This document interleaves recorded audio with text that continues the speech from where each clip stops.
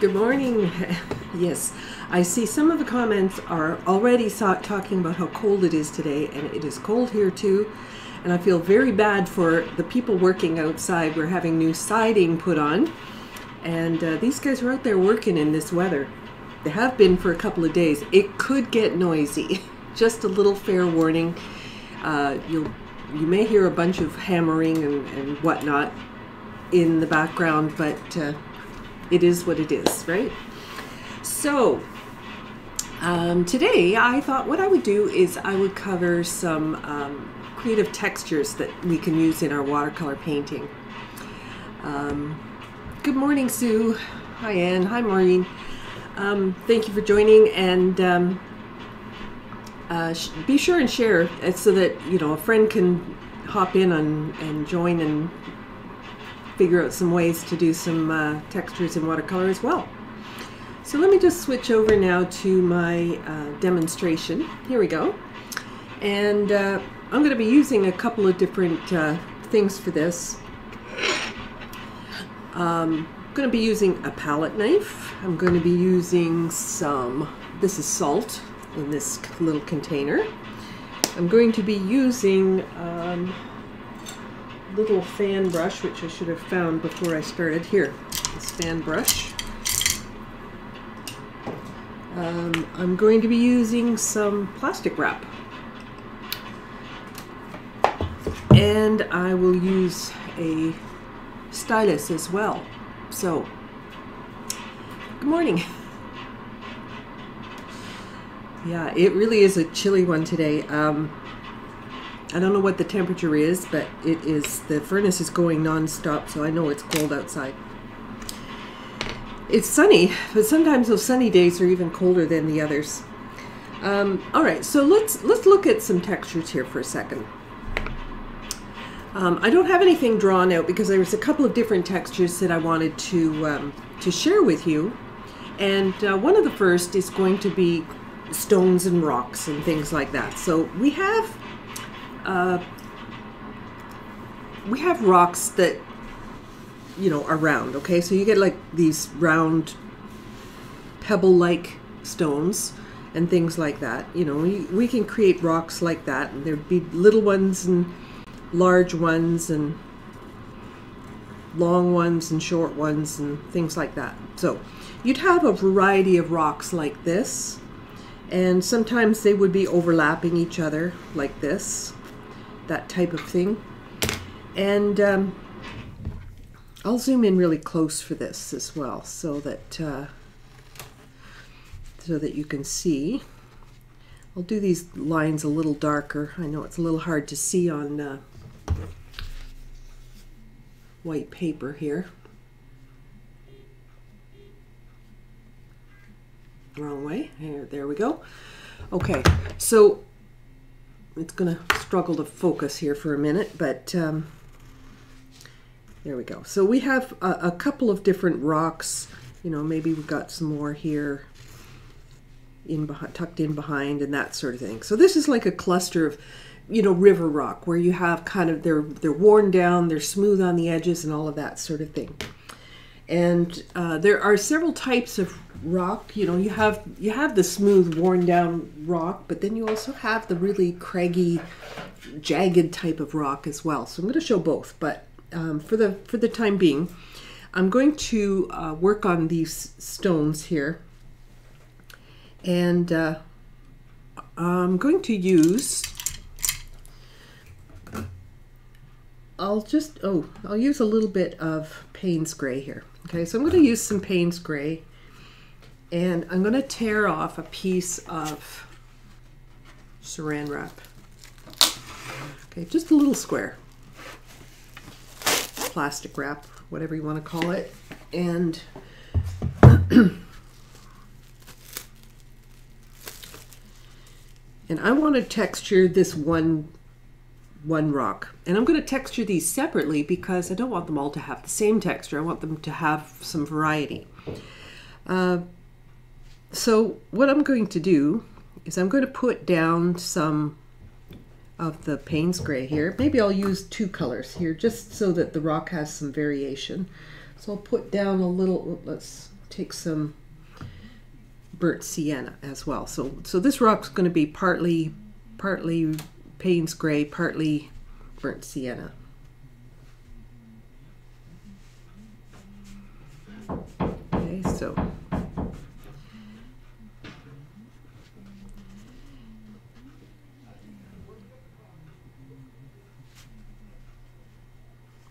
now I want to create, as I'm painting this, I want to create the volume of the rock. So I want to create the fact that it has a highlight, it has a shadow, and so on. So I'm going to say the light source is coming from here. So I'm going to make this side lighter, so thinner paint, and this side is going to have a little extra paint. So a little less water, a little more volume on this one side. So I will rinse my brush. I'm going to crumple some of this plastic wrap. I'm going to crumple it before I put it down, because I find that if you put it down flat and then you crumple it, what happens is it looks like when you take a piece of fabric and you scrunch it all up and it all comes to that one spot. So I want to crumple it before I set it down. Okay, so lots of good crinkles in there. That's what I'm looking for. And I'm going to push this on. And I'm going to leave it there for a little while. And I need to leave it because if I pull it off right away, that paint is wet enough that it will just flow right back into where it was, right? So you'll get no texture. So I need to leave it on there a little while because now it's kind of covered up with plastic, and you know that to keep things fresh you cover it in plastic. So in order to get the full effect, I will leave that on there. Now I can take this off in a few minutes and I'll get a soft effect. If I leave it to dry completely, I will get a very pronounced effect. So the longer I leave it on, if I leave it on until the paint is fully dry, I will get a different effect than if I pull it off earlier. So I'm just going to leave that, and so I'm going to make this fairly pronounced. So I'm going to leave it on there a little while. Meanwhile, I'm going to go to another area on my page and I'm going to talk about some other textures. I could actually probably show this. I'll do another rock here. I can move that plastic's out of the way enough. I can do another rock. I'm going to do this rock slightly different color. I'll start with my Payne's gray, but I'm going to put maybe some, I don't know, alizarin crimson. I'll put alizarin crimson into this to make this one a little bit purpley. I want to keep in mind, I want to create the volume first. All right, so I want to keep my paint thinner where the light is hitting the rock. More paint, less water on the shadow side.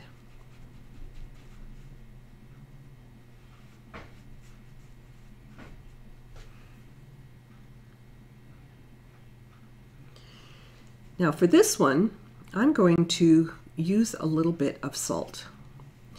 Now salt's a little bit of a hit and miss, because depending on the moment that you apply the salt and how dry the surface is or how wet the surface is and all of those things, you will get varying degrees of success in terms of texture. So basically what I'm looking for is for that shine to just dull down a little bit. And that's when I find it's about the best time. So let me tip this. I don't know if you can see the shine on there. See that shine? And it's just a little pearly.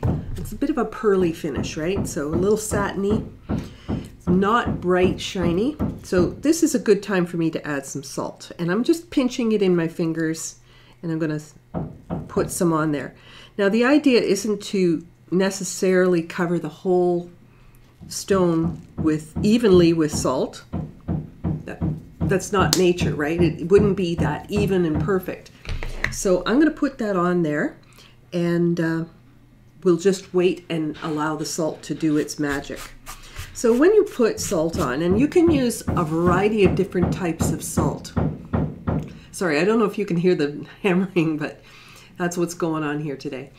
But depending on the type of salt, this is just regular table salt, iodized salt, but you can use pickling salt, Himalayan salt, you can use kosher salt. Like, try different types of salt and you'll get different effects. I don't have a lot of different salts in my house right now, so I don't have a lot to show you, but the idea is the same, that you will get different effects using different salts, so try a variety. Now, you may not want to go out and buy a whole box of pickling salt if you're not doing any pickling, for example, but if you go to the bulk store, sometimes you can pinch a little bit and, you know, probably have to buy some other stuff because they won't just give you a pinch and be done with it, or borrow some from somebody. Good morning. A lot of you jumped in while I was talking there. Good morning. We're talking about textures today and how to create a whole variety here. So this one I've got the plastic wrap on. This one I've just added some salt. Yeah, I don't really have enough room there, but I can do another, I'll do another stone right here. Okay, we'll do another stone right there. And for this one, I'm going to do I'm going to do a wash on this one first. So I'll start this one with just kind of a dull gray. Again, I want to keep the lightest part facing the light and add more color on the shadow side. So as I'm applying my colors and I'm trying to create the feeling of light and dark, I'm keeping in mind a couple of things. I'm keeping in mind the thinness of my paint, like how see-through is it, how much of the white paper is coming through my paint, and the temperature of the color. So this is kind of a browny, warm color, and then this side is this cooler gray tone, right? So, and I'll just, I don't want it too perfect, so I'm just gonna dabble it a little bit. There we go, get a little bit of sort of natural texture happening there. And you'll notice that I didn't put the shadow just along the bottom. This is a very common thing when you're trying to create form. And you've seen this many times, I'm sure, when you've seen demonstrations of painting an apple. And they talk a lot about reflected light and that sort of thing. This dark area here would be considered the core shadow, okay? So the core shadow is the darkest part of you know, your shading there. This bottom edge is where the light bounces back a little bit. So the darkest isn't always at the edge like a lot of people will do. So I'm going to put that on there. I'm just going to let that dry, and then I'm going to come back to this one to add some more to it. Meanwhile, I'm going to take a little peek under here and see what this is doing. Okay, I'm going to take this off, and you can see that I've created some really cool textures here. Some of this is still wet. I can't touch this, I can't work into it at the moment, but I got some pretty cool textures there. I think I'd love to do another one of those, but I will just leave it for now. You notice that when I put this on and when I took this off, I didn't slide it across the top of my paper at all. That just will only serve to smear the paint. So I put it down gently, crumpled it first, put it down gently, let it stay there, and then I pulled it off. I can't really do too much in terms of creating more texture to this unless I do another layer of paint, which I'm not going to do because that'll just mess up what I've done. Then, of course, we have the familiar spattering technique. Okay, so spattering is a very common method of creating texture. You're probably familiar with it, and but of course the problem with spatter is how do you keep it confined? All right, so there's a lot of ways that you can go about doing this. You can take paper towels and lay it around the area to spatter. You can actually make a mask. So I'm just going to grab a piece of paper here. Okay, so I've got a piece of paper, and if I take a pencil, okay, so I'm going to do one down here. So I'm going to take a shape. It doesn't have to be a rock, I'm just going to do a shape. So I'm going to do a shape like this. All right, that's definitely not a rock. But if I put my pencil, or if I put my paper over top, I can see it, I can trace it, I can make a mask. The other thing I can do is I can tape off, right? Now, this is thinner tape. I actually do have a much wider masking tape, which would work as well. But let me show you. I'm going to grab a piece of packing tape.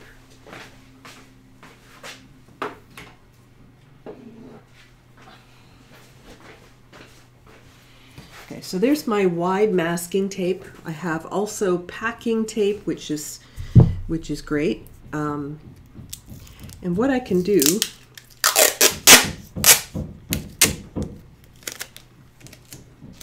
I'm looking for my knife.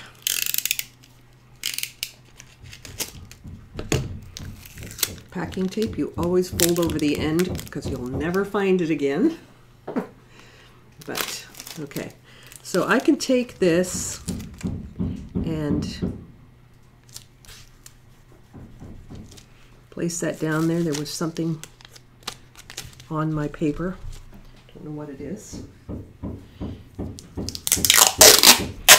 And I can overlap this. And of course, packing tape is definitely something that you can see through. This is just simple dollar store packing tape. And I'm going to overlap it just slightly. Why just slightly instead of like a whole bunch? It's because what I want to do now is remove that middle area. And if I have it overlapped, I have to cut through 2 layers of the masking or the packing tape. So I can carefully cut along here, and I know you're freaking out at this point going, oh my gosh, she's going to cut her paper. I'm not. You make sure your blade is nice and sharp, which honestly I should have checked before I did, but I'm going to snap off a new blade just to be safe, because a sharp blade really is so important. So look how I'm doing this, okay? So the end comes off the knife, and you slide the blade in and you snap it away from yourself. Oops, made a liar of myself here. Oh, my thing is broken. I think, oh, there we go. Okay, so it snaps it off and just toss that away. Usually I wrap this in a piece of tape before I throw it in the garbage, just so nobody cuts themselves, namely me. So I just wrap it up and then I toss it out. And with a very sharp blade now, it's brand new, snapped right off, I can come along and oh, that makes a huge difference. I can really feel the slicing of the tape without damaging the paper. Now if I have 2 thicknesses of the tape, that means I have to adjust my pressure, and that's why I don't overlap a lot. Even if I'm using like my wide masking tape for this, I don't want to use a lot of pressure.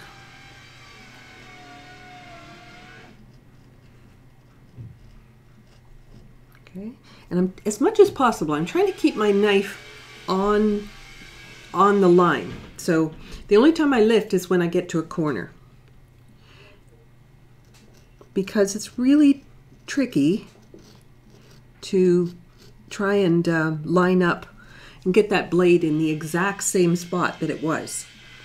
All right, so let's say I want something, now I can either take off the background and use this as a mask and protect this part, or if I only want to texture this part, I lift off the center. So I'm going to lift off the center for this one.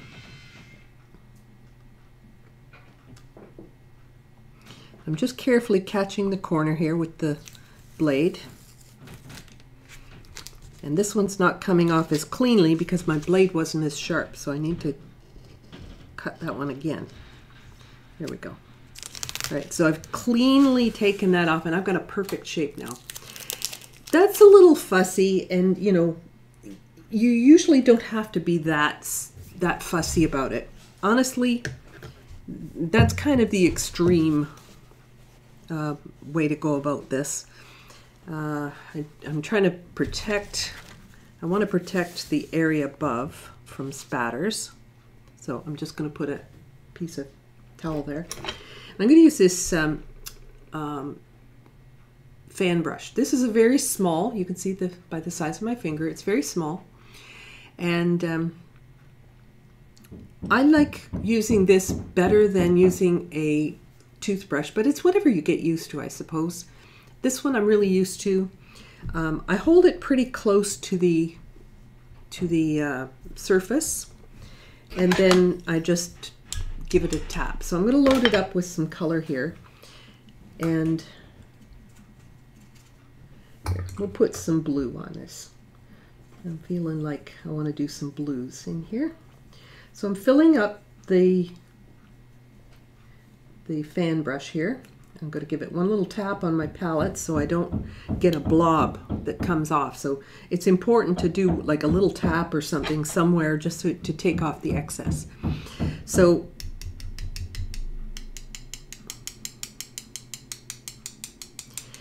that gives me a different texture than this.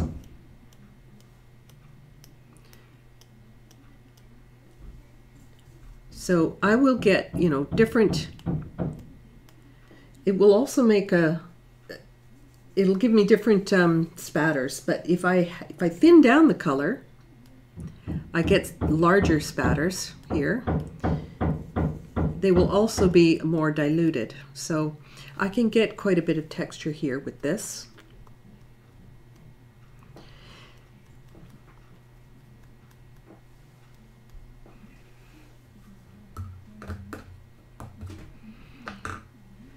And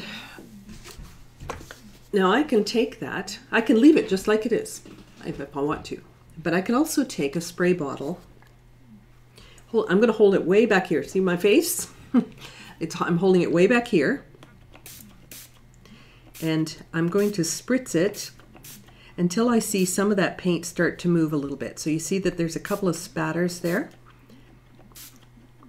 and it's just starting to spread out those little droplets, and it's going to give me a different texture. So I can leave that to dry. If you don't have a spray bottle, or if you want to get another texture still, you can rinse out that fan brush and you can spatter water on, and that'll give you more effects. And I got a big blob there. We'll see what happens with that. The fun thing about some of these textures is that you get sort of natural variety. You know, you can't control how much the salt does. You can't control what the spatters do. Like you can control it to some degree, but not entirely, which is part of the fun, I think. So you can spatter into a damp or a spattered. Like if you spattered the surface with water first, you can spatter paint into it, or the other way around. So let's see what this gives us. I'm going to do a little more spatter.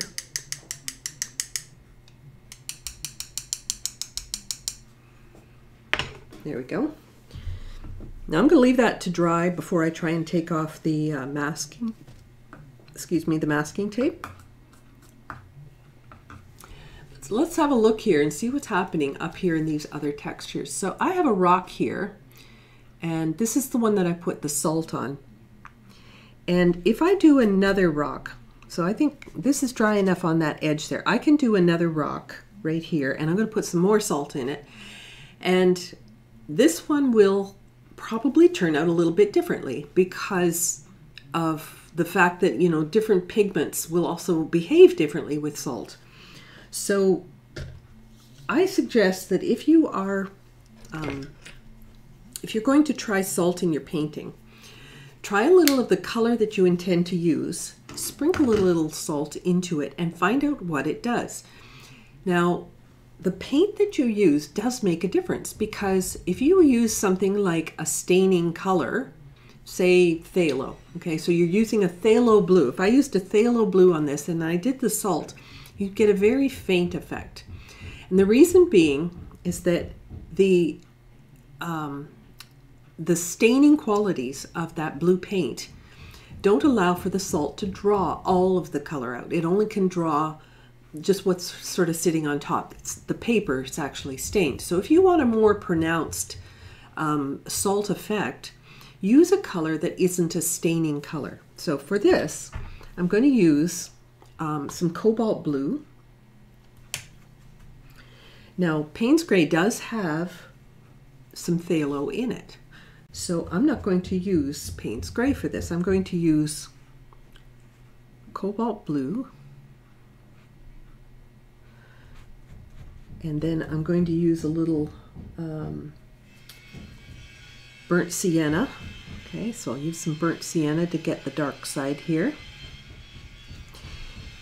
And I want to work carefully around my other rock. And you'll notice that when I put the salt on this one and it dries, it'll probably, at least this is my prediction, it's going to be more pronounced than the one below. And that really has more to do with the fact that it is there's more staining color in this one. So if sometimes you're doing these effects and they're not turning out quite as you want, it could be the paint that you're using, and whether it's a staining or a non-staining color. Put some salt on here. I didn't have a lot of shine on here to begin with, so I'm going to put the salt on right away.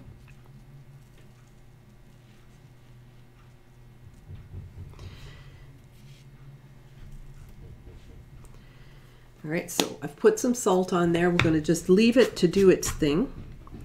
And I'm eager to get down here, but I don't want to smear this. I'm going to wipe off this plastic.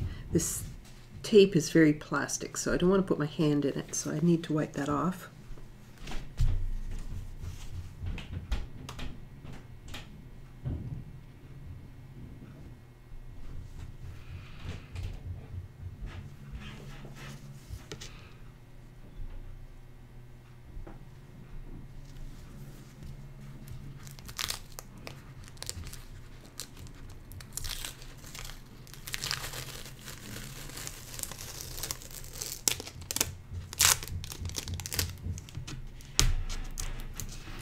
Okay, so I'm pulling off this tape, and you can see that this has now got a very distinguished, or distinctive, I guess, distinctive texture there.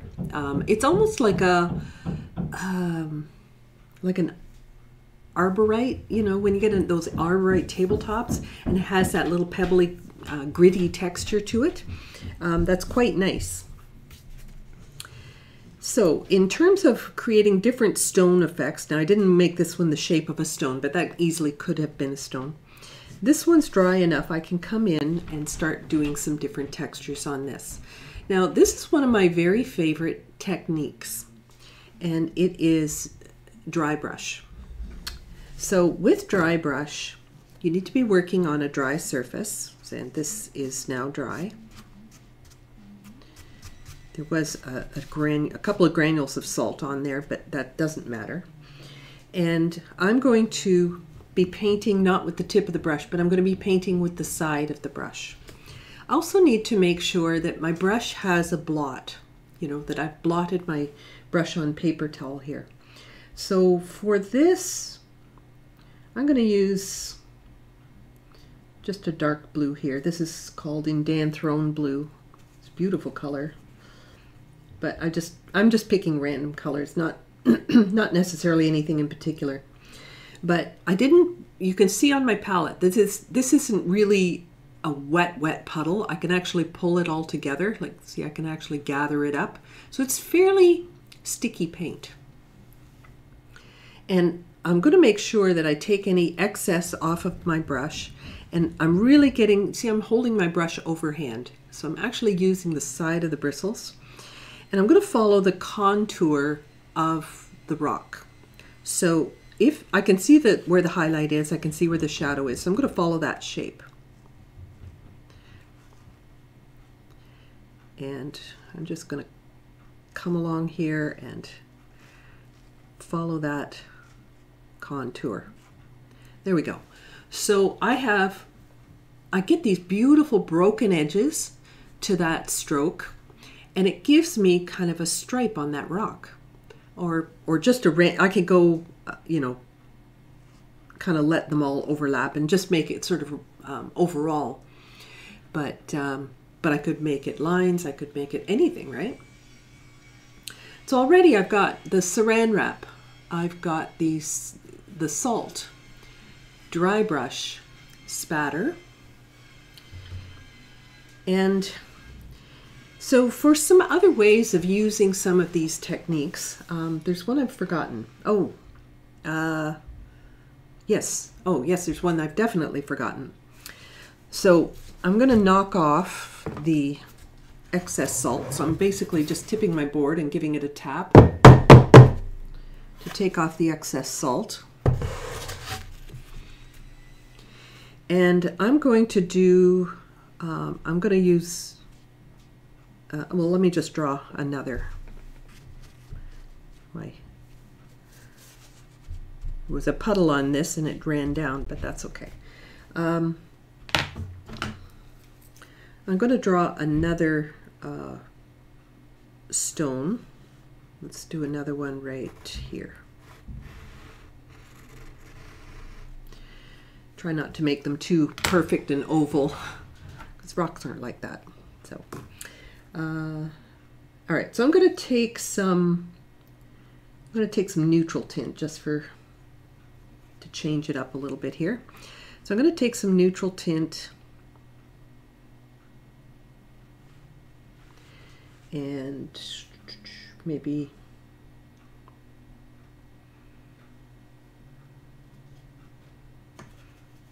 something reddish just for fun. Here, we'll come in and get some warm tones in there and cool tones. Oop.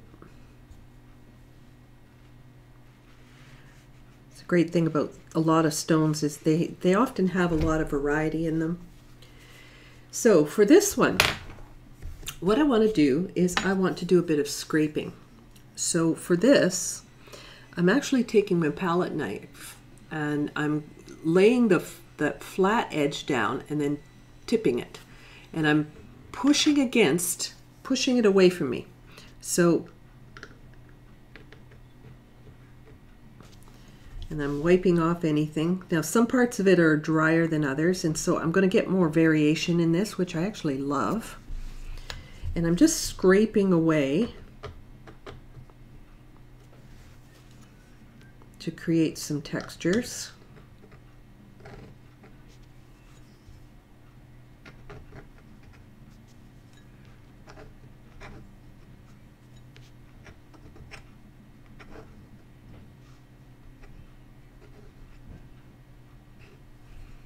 And I can even put some like skinny fractures in it or something just by sort of pulling, instead of pushing against the blade, I'm actually kind of cutting with it.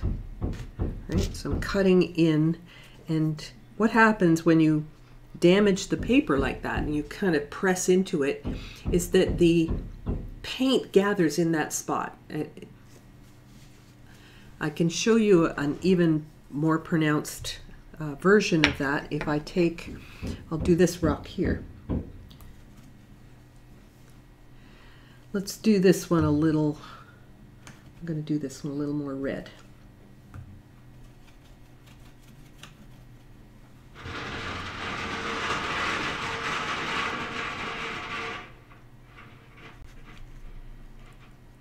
Yeah, you probably heard that.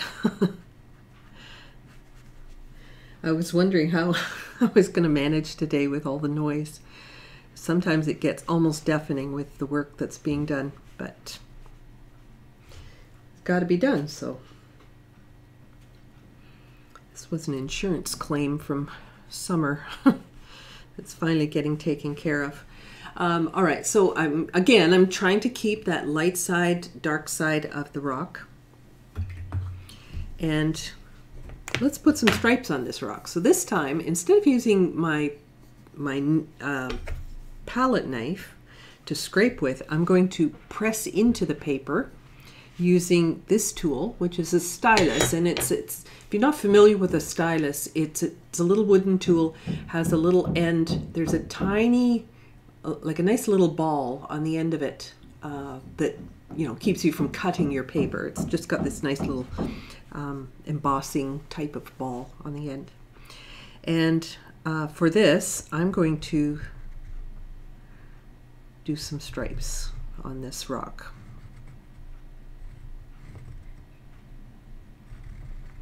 And you can see when I press into it that those lines immediately go dark. Right? So I can create some really cool effects with just the stylus and create effect there. So let's talk about different ways of using some of these techniques.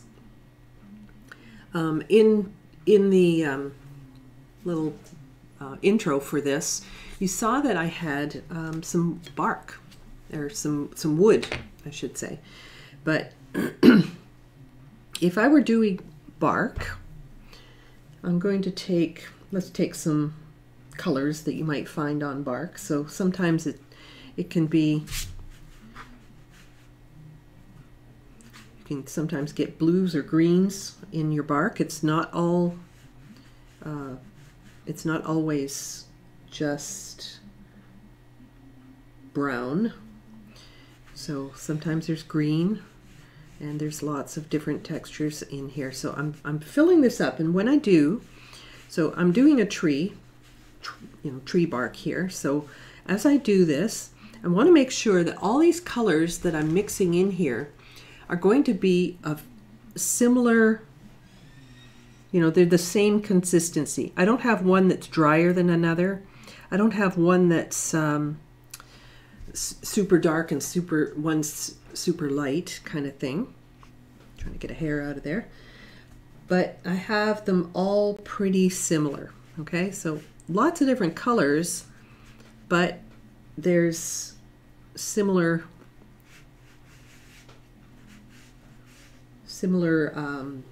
humidity levels or moisture levels, right? So the paint is not drier in one spot than another.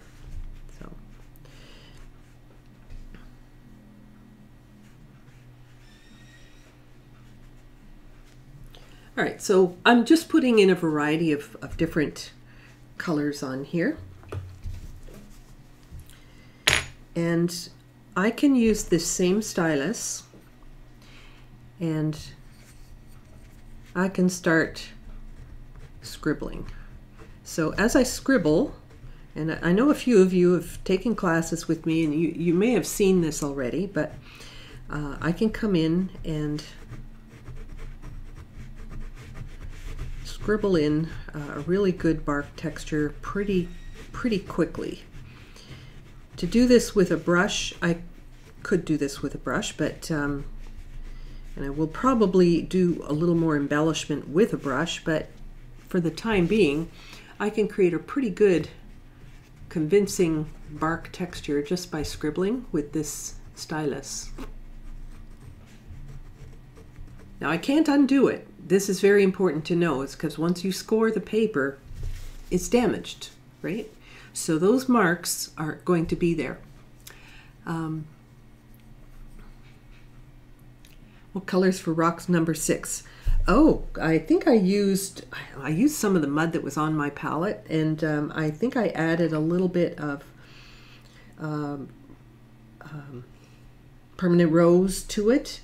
So I had some burnt sienna, permanent rose. There was probably some other stuff in there. Color doesn't really matter too much as long as I know that I'm not using, you know, heavy stainers. Well, actually, in this case, it doesn't matter. It's for the salt. You don't want the heavy staining color. But anyway, so this is a great way to create some bark. Now, if this were a tree trunk, I probably would need to have, you know, the shadow side as well. Remember that core shadow I talked about on the rocks? Well, I would need to do a similar thing on the bark. And you can actually add more after the scoring is done, because the scoring is not going to go away now. The scoring is quite permanent at this point.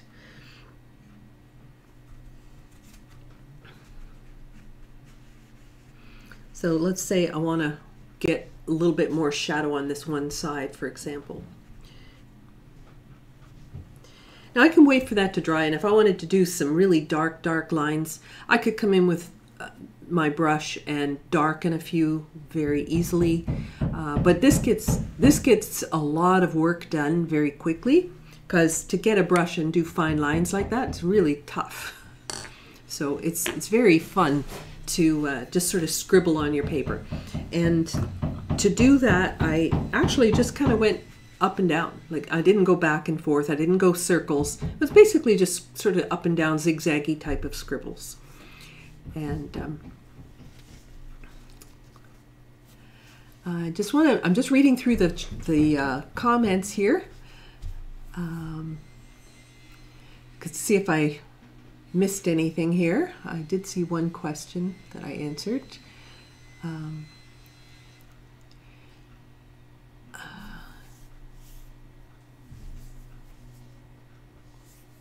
Okay, I guess I haven't scrolled back far enough. Something's been canceled. Oh, a festival. Okay, gotcha. Okay. Let's see. I'm just reading through comments.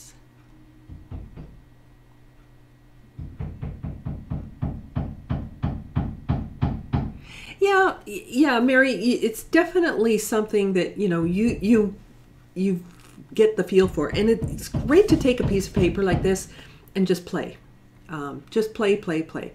In fact, if you have a watercolor sketchbook, I really recommend keeping these samples. You know, make notes about it. Like, let's say this was cobalt and burnt sienna and salt. All right, so I know that rock has that combination, and you make little notes about what you've done for each one of these. You can take little squares and just, you know, do little squares of these different techniques, and make a note of the colors you used and the technique that you used. You know, you don't have to do it all together like this. I don't have a lot of space for writing, but I could put scored, you know, that sort of thing. This was crimson and pains, and you just make notes about all of the things that you've used so that you have an idea. This one's dry brushed.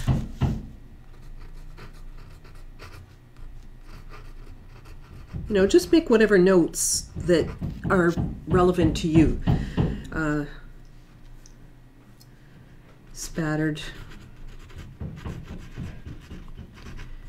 paint and water. Right, so you're just going to make yourself some notes. Then you have something to refer back to the next time you're doing a landscape or something like that, and you want to include some of these elements, then you'll have something you can refer to. So, different ways of using some of these. Okay, so salt. Rocks are great. Rocks have so many different types of textures and things on them that, you know, you can use it on any kind of rock, right? Definitely rocks. But what else can you use it in? So one of my favorites, and I think I showed this in a previous video a while back, but not recently, so I'm going to show it to you now. I'm going to take some greens. Let's take some sap green here. And I'm going to use the side of my brush here, and just so I can get some broken edges, right? And I'm going to put, I want to get this a little darker.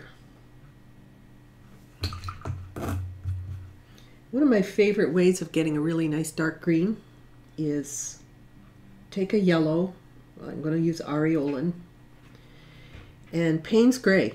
Payne's Gray is good and dark, so it'll get you a dark green. Look at that. Nice green, huh? So I can come in and I can get some really good dark greens out of this.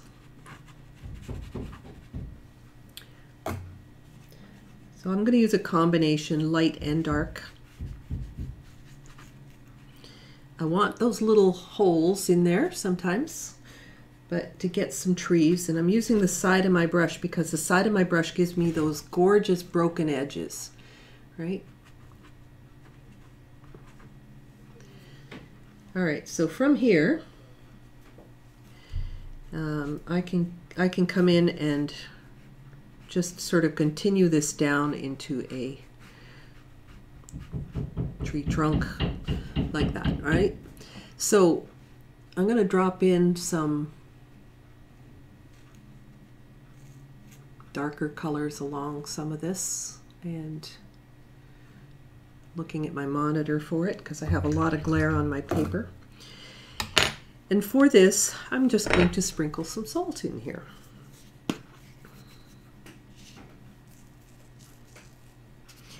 And what this will give me is some really gorgeous feeling of foliage. Now I have some blossoms and things that are happening in here. Don't worry about it. Let it happen. That's nature's way. So the watercolor will give you this gorgeous texture. And this is really too small to do any of the scoring or anything into, but you know, I might, you know, I could scribble a little bit and see what I get.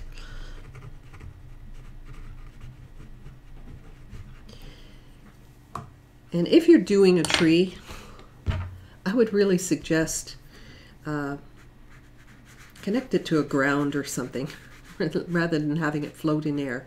So I'm taking some of the tree and I'm actually letting it go into the ground. There, that looks better. So I did get a little bit of texture on that tree trunk, but I don't want to get too detailed there. So there's a tree.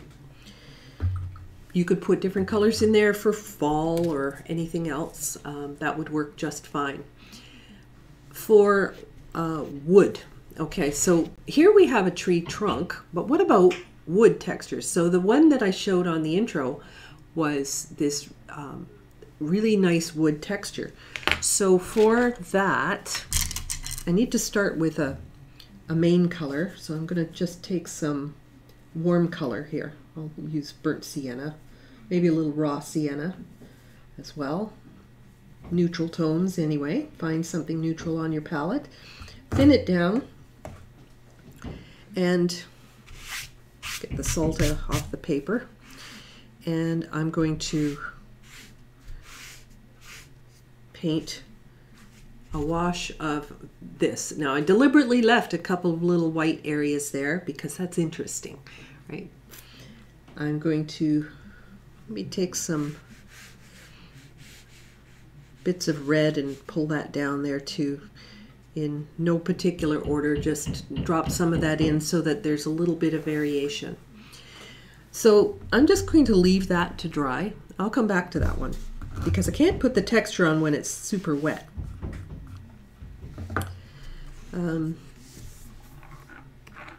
The saran. Okay, for the saran, this is a technique that I have used in other paintings where I wanted to show, for example, a bird, and I wanted to have the background looking like it's forest or woods, or just when you get a whole mass of branches and things like that are going on.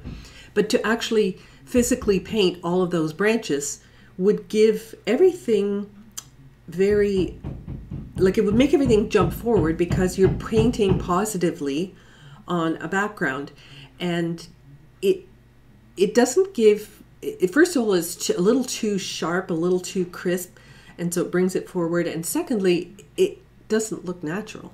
So I'm going to do, let's say I've got a little bird here, so I'll do a little, let's do a little cardinal, and so this is my little cardinal. So that's my little cardinal shape, and I want to do a background around this. So I'm going to take my paint. Let's say it's a winter scene, okay? Because often you see, one of the easiest times of year to see birds is in the winter because they can't hide as well. There's no leaves. So I'm going to come in here with a variety of blues and various things. I'm going to paint around the bird.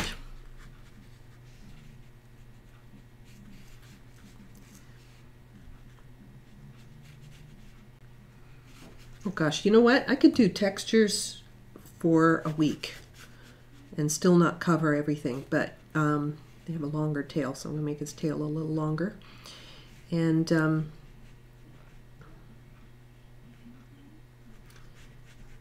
there are so many different techniques that could be used.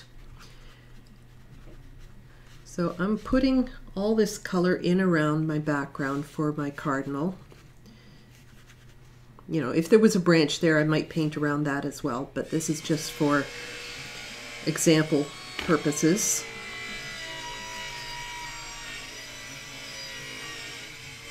Sorry for the racket outside.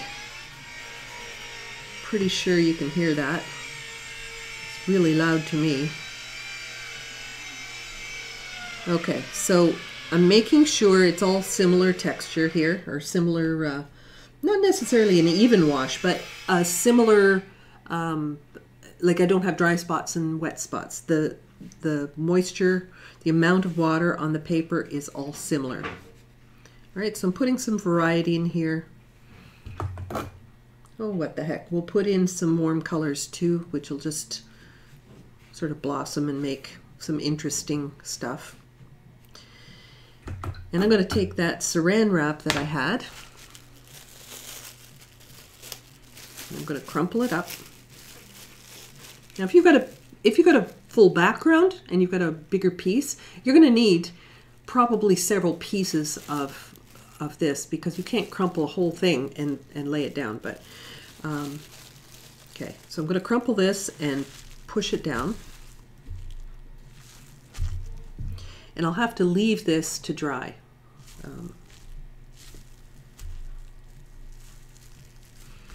right, so hopefully I get some really good textures here.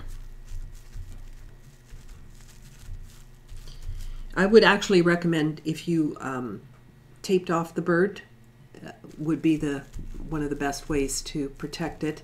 If you put masking fluid on the bird, the plastic really sticks to the masking fluid. So masking fluid isn't necessarily the best option for protecting something here, but tape, like I showed for this one, tape like that would work very well. So I'm going to put that on. I have to leave that to dry, and that's going to take a little while. But what happens when I take that off and then I do a little bit of negative painting or something like that, then I can get a really good effect. So let's come over here now to our wood. Our wood is getting dry enough. I think I can work into it. And now some people will take a fan brush and they will pull it down. They might use a larger, I have a larger one, just not at my disposal at the moment. But they'll take a fan brush and they will take it and they'll sort of twist it and turn it as they come down, and they can get some wood textures that way. There is actually a wood graining tool that you probably saw at the paint store, that they have this wood graining tool, but that, you know, really meant for something else other than watercolor. So it doesn't work very well on this.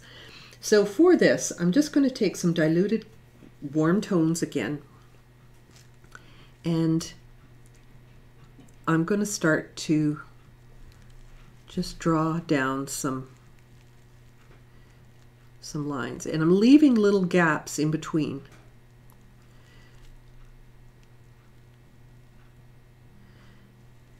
And sometimes what happens is you're going to get where it kind of tapers to one spot.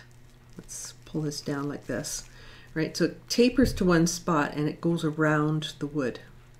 So, you know, that sort of thing. So I'm leaving little gaps there. And I'm still not going to be done with this, but I wanted to get some of the graining happening. Trying to move this plastic out of the way without actually disturbing my other painting. Now, there's all different kinds of wood. Keep that in mind. Look closely at the type of wood you're doing, and you may find that you have things like knots and stuff like that. So I'll maybe put a knot into this one. But I'm just going to build this up in layers here, there. So we've got a little bit of that sort of graining happening there. Probably should have done some more straight ones, but there.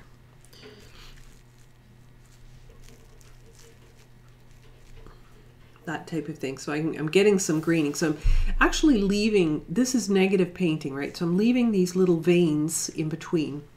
And I could have done that actually on one of these rocks up here as well. It's left some veins in there, some lighter colored veins. Let me see here. I think this is a little early, but I'm going to take a peek. Not too bad. I'm going to pull this off. It would be more pronounced once, like those lines would be a lot sharper once it was all dry, but we don't have all that much time. So I'm going to maybe take my dryer and just dry this and show you what else I can do.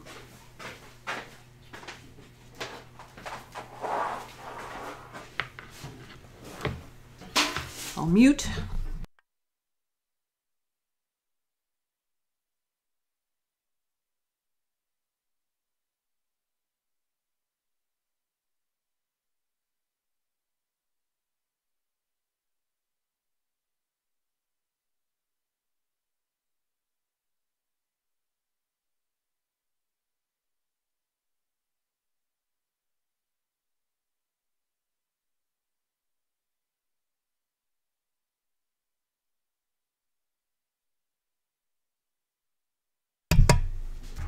Okay, so you can see why I suggested masking off the bird rather than just painting around it. Okay, you can see why I did that, because once you put the saran wrap on, it moves the paint, and then you get this really rough edge on the bird. So you would need to protect your main subject if you were doing this technique with this background.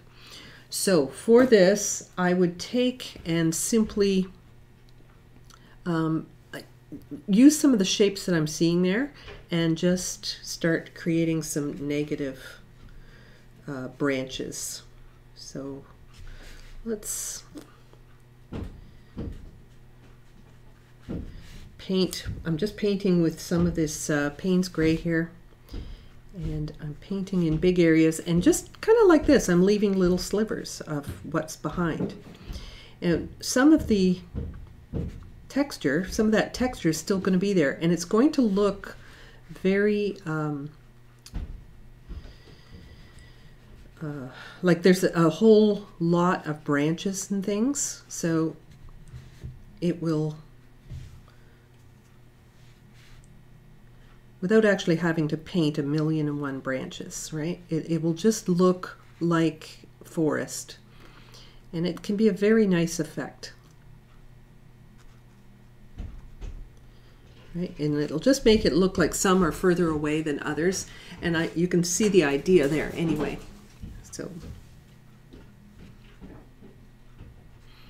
So some different ways of using these textures, and you can get as creative as you want. I really encourage it. You know, just really get creative with this stuff.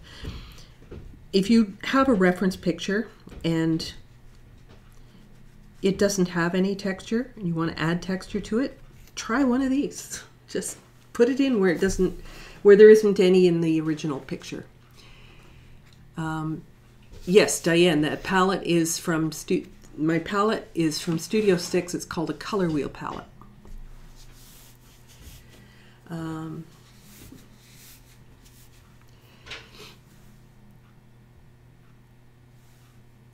Yeah, so I guess one thing I should really show, and maybe I'll do this next week, is how to create a watercolor sketchbook. Right, so there's a really good way to make one out of a full sheet of watercolor paper. So maybe I'll do that next week for my demo.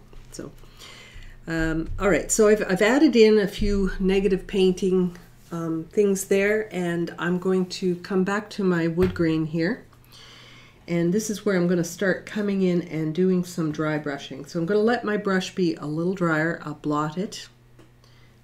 Actually, I want to get my paint a little bit stickier than this. Stickier meaning that I have less water in it. And I'm blotting it, and I'm painting with the side.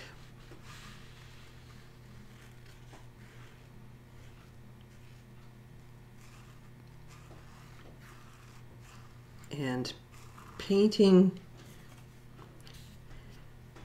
blot my brush. So I'm getting a similar effect to what I had over here on this rock.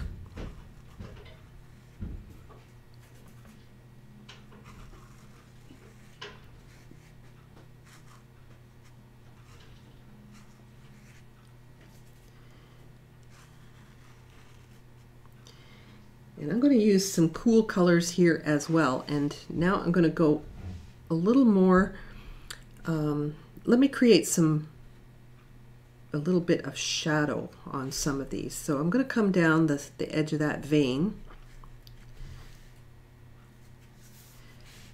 and create a little bit of shading on this rock. So I'm getting some warm and cool happening at the same time.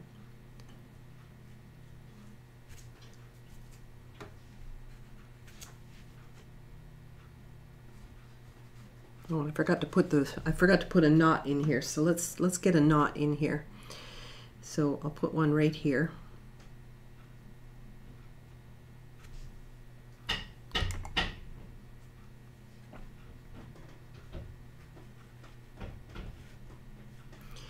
But the best way I've found to do these wood grain textures is multiple layers.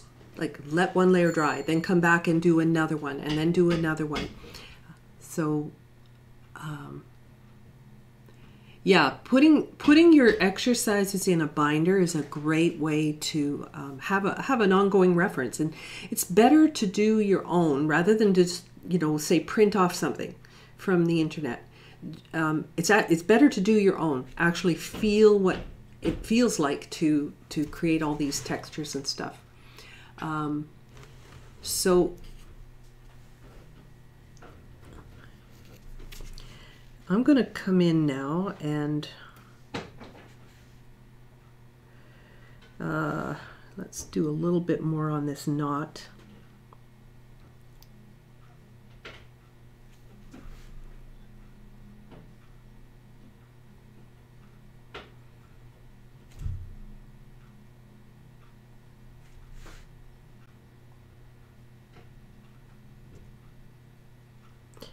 And now I'm just coming in with some thin paint and just doing a little bit of detail.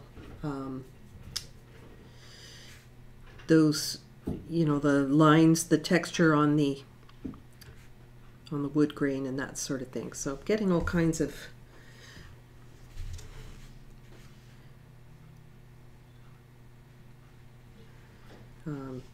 the grain of the wood happening here. Now, depending on, you know, what kind of wood you're doing, like this one looks pretty rough, right? This looks like old wood. And so that's the effect I was actually trying to get, is this old wood look. But you might have something that looks quite new. Like let's say you're doing a still life and you have a nice mahogany table or something like that, or, you know, cherry wood or something like that. You know, they all have different colors. They all have different textures and things like that. Some wood grains have like little flecks in it, like little tiny little lines in it, and that sort of thing. So it depends on the type of wood that you're creating, but there's usually a combination of dry brush in there. Or first of all, a wash, right? Get rid of the white paper. Don't try to start doing wood grain on white paper. Put the wash in first, then put the wood grain and the textures and things on top of that first wash. So you get rid of that white paper to begin with. Look for the underlying color, the lightest value in your wood. That'll be your first wash. Then come in and start putting in some of your dry brushing, some of your vein lines and knots and things like that. So build it up gradually, and you can get some pretty good effects. Just tone that down. So that looks like a pretty rough wood, very similar to what you saw in the intro. That intro actually had some peeling paint on it, and you can actually see the peeling paint on that. And so you had the paint here, for example. So let's say this was the paint, and you could actually see the wood grain through it because the paint had faded so much. So let's say there's a wood grain on this.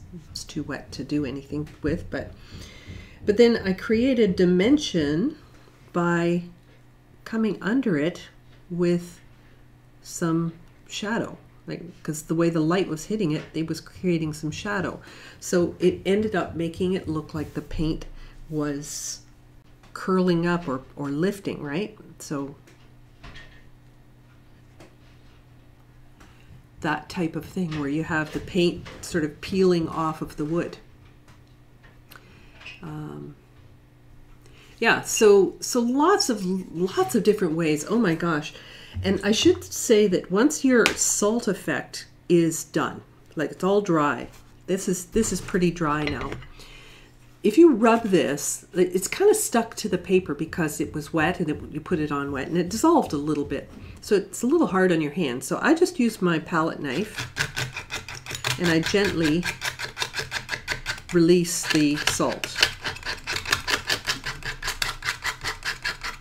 Right? And once it's fully dry, that'll remove very easily, okay?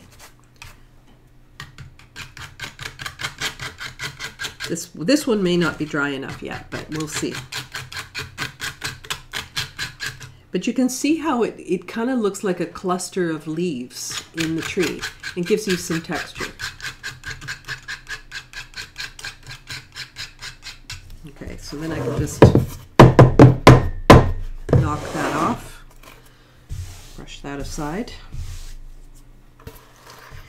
and there's our textures. Okay, so this salt turned out a little bit lighter than this one. I thought it'd be more pronounced difference there, but not so much.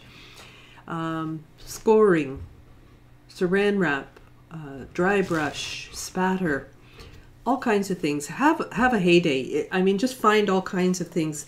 Look for ways of adding texture into your painting so that everything doesn't look like it's made of the same materials. So anyway, so we didn't really create a painting today, but we had a heck of a lot of fun just experimenting and learning different ways of doing this. And gosh, this is not the end of all the textures that are available. There's all kinds that you can create, but experiment, find new ways, and let me know what you come up with. Oh, Margot, you were asking about the Waterwheel palette. I don't think it's Daniel Smith. No, I found my receipt because somebody else had asked me earlier about this particular palette. I found my receipt and I couldn't find a brand name on it. It just said Colorwheel palette. So, you know, that was the big lettering on the box. Anyway, it's big Colorwheel palette. So that's my palette.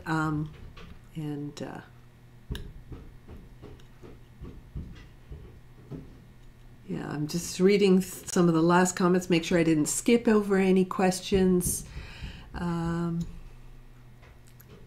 Yeah, so next week we'll look at doing a creating your own watercolor sketchbook. Now, I like to do it with my favorite paper. Okay, so I do almost all my painting on Arches 140-pound cold press. So that's what I'm going to make my sketchbook out of, because if I learn one way to do all these textures on one kind of paper, it may not turn out the same on another kind of paper, because every paper behaves differently. So pick a piece of your favorite watercolor paper and we'll make a sketchbook next week. Okay? Anyway, thanks everybody. Have a super week and we will talk to you later. Thanks for joining. Bye.